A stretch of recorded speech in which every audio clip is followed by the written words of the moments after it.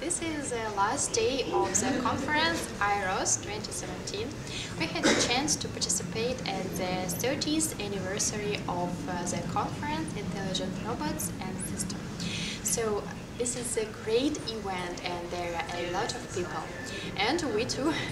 So we are tired but very pleased as it was a very productive work here. Let me tell you right now how it was. 4 floors of a huge convention center were used for the purposes of the conference. Having arrived, we started setting our equipment, unpacking, preparing, in other words, whipping into shape. When we settled down a little, we set out to explore the territory. The ground floor was occupied by robots and their masters who aspired to win at the competition.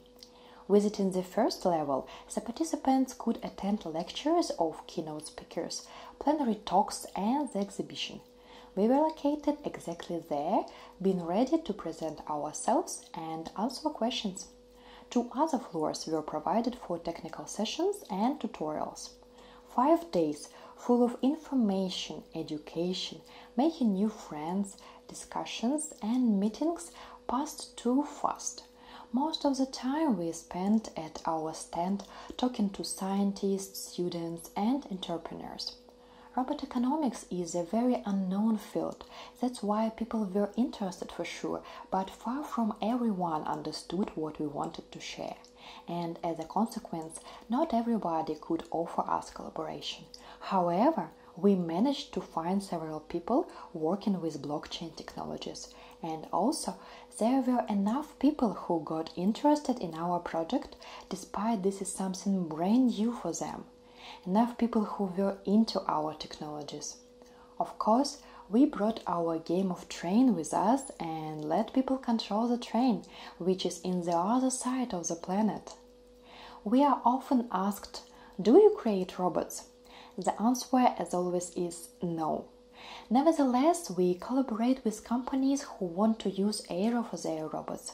At the conference, we were surrounded with many different robots. To tell the truth, I felt like a child in a toy shop with luminous eyes wishing to bring all of them back home to our laboratory.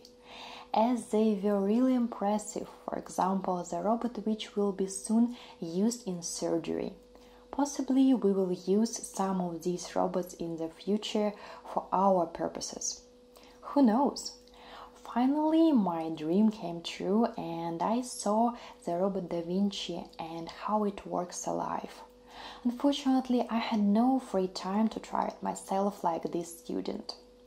The main reason why we covered such a long distance was presenting a report on robot economics on Ethereum blockchain, tasks formulation, and proposed solution.